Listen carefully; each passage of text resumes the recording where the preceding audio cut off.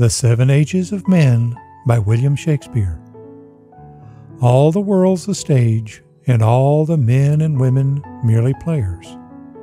They have their exits and entrances, and one man in his time plays many parts, his acts being 7 ages.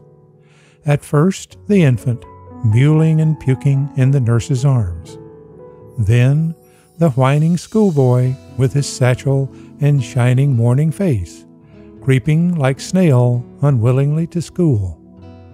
And then the lover, sighing like furnace, with a woeful ballad made to his mistress' eyebrow. Then a soldier, full of strange oaths, and bearded like the pard, jealous in honor, sudden and quick in quarrel, seeking the bubble reputation even in the cannon's mouth.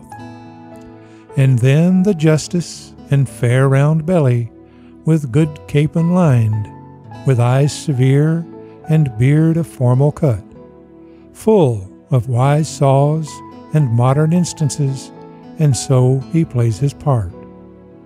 The 6th age shifts into the lean and slippered pantaloon, with spectacles on nose and pouch on side, his youthful hose well saved, a world too wide for his shrunk shank, and his big manly voice turning again towards childish treble, pipes and whistles in his sound.